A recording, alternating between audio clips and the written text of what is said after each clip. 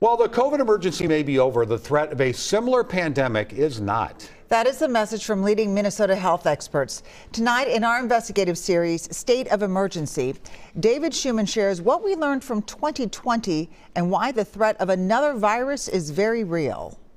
And my best science says that this wasn't the big one. The big one is yet to come. Dr. Michael Osterholm doesn't mind if you call him a doomsayer. As the director of the Center for Infectious Disease Research and Policy, he wants to talk about preparedness. The real challenge we have in terms of responding to the pandemic is we have just cut back so much in terms of our healthcare resources.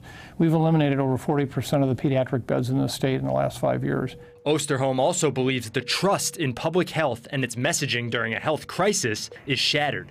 Perhaps fittingly, Minnesota state health officials point to communication, and particularly persuasive communication, as their top challenge for the next pandemic. What we were learning about the virus was changing so rapidly, and so the guidance we were receiving was changing, and it's hard to communicate that rapidly to the public who's like, but wait, last week you said this. MDH's Director of Emergency Preparedness and Response says at the time, guidance called for lockdowns, mask mandates, and closures of schools and businesses to minimize the spread. The decisions that were made did save lives. I truly believe that. And in a future pandemic, everything will be looked at as on the table again. One difference would be that now the state has a warehouse full of PPE ready to go in case of emergency. It will be to make sure that we don't see a collapse in the healthcare systems. Dawn Rameli has her own small-scale version of a PPE supply.